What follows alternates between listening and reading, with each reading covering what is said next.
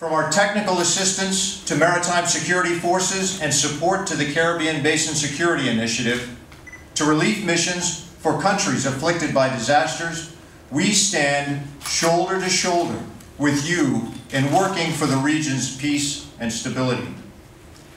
Now this week, I've listened attentively to the remarkably consistent views and ideas shared on how best to strengthen our cooperation and how to achieve the short and long-term security and defense objectives for which we have all worked closely to develop. This collaboration has already yielded successes in mitigating potential threats stemming from natural disasters, like this region's response to Tropical Storm Erica. We are also seeing shared progress confronting the shared threat of transnational organized crime. Future successes will require a continuation of our united approach, focused on building key capabilities, sharing information effectively, and sharing more information across the board.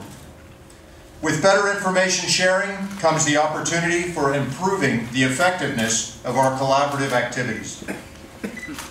Now, we begin the work of turning those ideas raised during this week at CANSEC into tangible outcomes that will move us much closer to those security and defense goals that we seek to achieve together.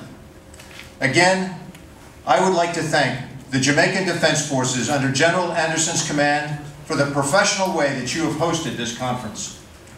And I would like to thank the Jamaican people for your warm hospitality and for welcoming us all to your beautiful country.